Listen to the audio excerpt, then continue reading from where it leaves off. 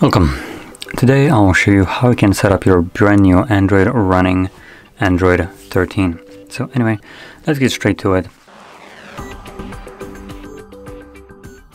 And to be completely honest, it doesn't really differ much from Android 12. But anyway, so first page we do have the language selection and accessibility. Language is correct for me, so I'm just going to select get started. Then we can insert our SIM card. You can either download the eSIM or just pop in the SIM card. I'm not going to do either of those. Then next page we have Wi-Fi connection. Now if you choose to either insert your SIM card or connect to your Wi-Fi, you will also be able to log into your Google account. Now assuming you skip both of them, like I will, you will lose that option. And usually date and time is not set correctly. Now on the next page we have some Google services. We have location scanning and sending user and diagnostic data. You can read exactly what these do by tapping on this drop down arrow, and if you don't want it, just turn it off.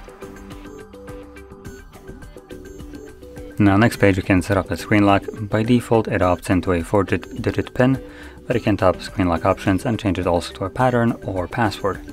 And if you don't want to protect your device at all, just select skip. Now here it will give us option for navigation style. So it automatically prompts us to try out the gesture navigation. So you can try it out right here or skip it. I think if you choose to skip, it will actually keep the button navigation. So I do prefer gestures.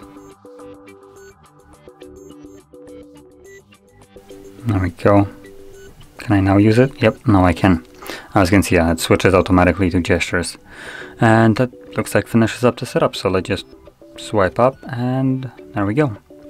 So if you found this video helpful, don't forget to hit like, subscribe, and thanks for watching.